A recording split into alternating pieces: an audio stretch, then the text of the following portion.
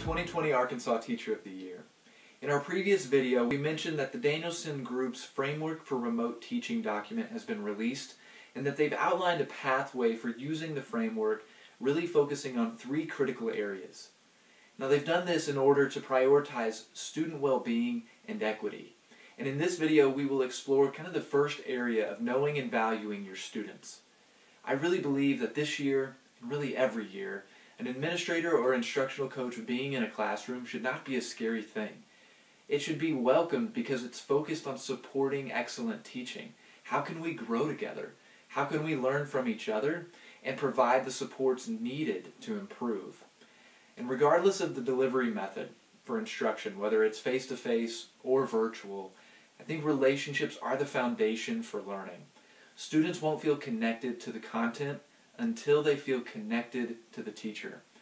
And something important to remember is that the idea of getting to know your students and their families is not over after the first week of school.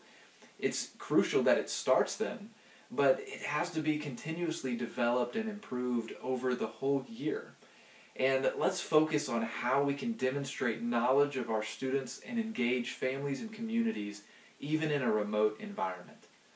I think knowing our students must include knowing them in a variety of ways. Sure, we have to know our academic strengths and needs for each student, but we must also know their personalities, how they learn best, their social emotional strengths and needs as well, and what supports they have at home. By knowing our students and valuing who they are as individuals, we can create a more personalized approach to learning. And I really believe that students are more likely to take ownership of their learning when they see themselves as valued members of that learning community. Doing this remotely may take on a variety of looks, but let's share just a couple of ideas here. Think about conducting one-on-one student interviews through video conferencing. I think these can be done quickly so that you can get to more students, and as the year goes on, you may consider continuing these in small group environments. I would consider letting students sign up for a time with people that they feel comfortable with, friends even, because they're going to feel more willing to share in that small group environment.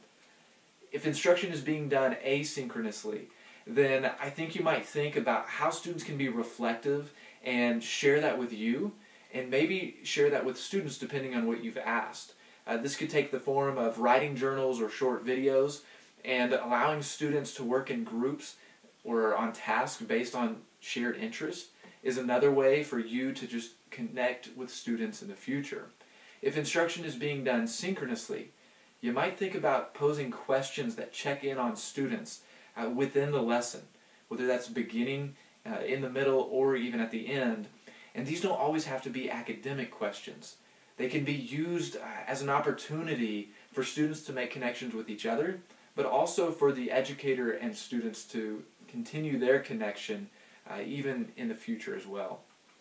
But we've got to also consider, how are we engaging our families and communities in the learning process? Part of valuing our students is valuing their families and the environment they are currently in. And it's even more important, I really believe, in the virtual environment where students are learning away from the school building. Teachers must work to be culturally competent and understand each student's circumstances because they're all different. Regularly checking in with families has to be the norm with virtual learning. And also consider how that communication with families can then be shared among teachers and staff who may share the same students. I've seen many creative ways that teachers are working to value and know their students, and to me this is the starting point of the learning process.